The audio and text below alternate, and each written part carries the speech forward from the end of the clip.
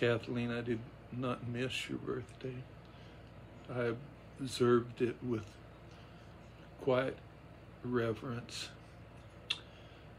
but I did want to share this poem with you. The Lake Isle of Innisfree by William Butler Yeats. I will arise and go now. Go up to Innisfree and a small cabin build there, of clay and wattles made. 9 bean rows will I have there, a hive for the honeybee, and live alone in the bee-loud glade. And I shall have some peace there, for peace comes dropping down, dropping from the vales of the morning to where the cricket sings.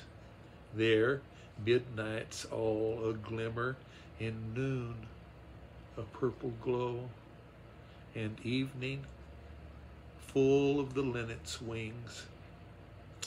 I will arise and go now, for always, night and day, I hear lake water lapping with low sounds by the shore, while I stand on the roadway or on the pavement's gray. I hear it in the deep heart's core. Happy birthday, my friend.